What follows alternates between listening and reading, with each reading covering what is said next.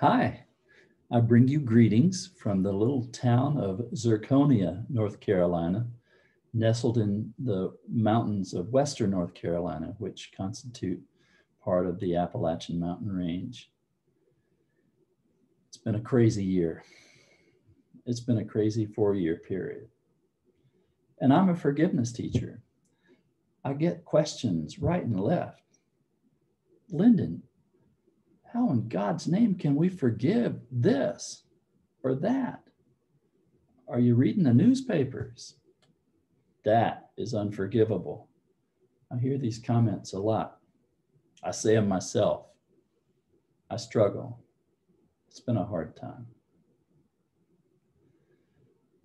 But someone much greater than I once said that there is no future without forgiveness. Archbishop Tutu, Cape Town, South Africa, Nobel Peace Prize winner. There is no future without forgiveness. Because if we don't find a way to break the cycle of violence and revenge, there won't be a future. When we find a way to break the cycle of violence and revenge, we are able to restore dignity to one another. Nelson Mandela was asked after he was after he was elected to be president of South Africa, why he didn't settle scores with those who treated him so badly. Why didn't he seek to get his revenge on those who treated him so poorly, putting him in prison for 27 years of his life, 17 of which were at Robben Island. I had the opportunity to visit Robben Island. I've been to the cell where he lived.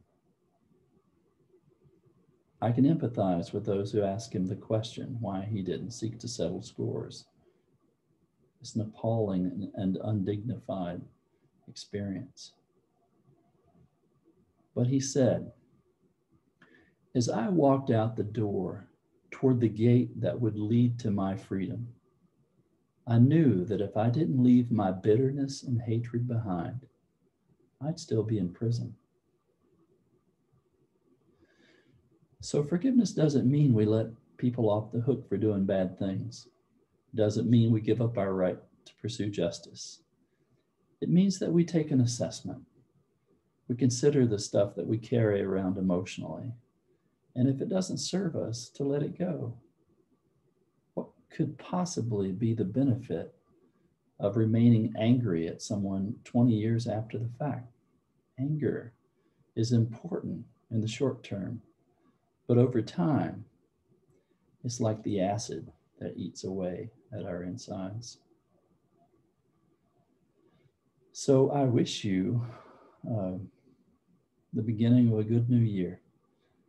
May 2021 be as good as 2020 has felt bad.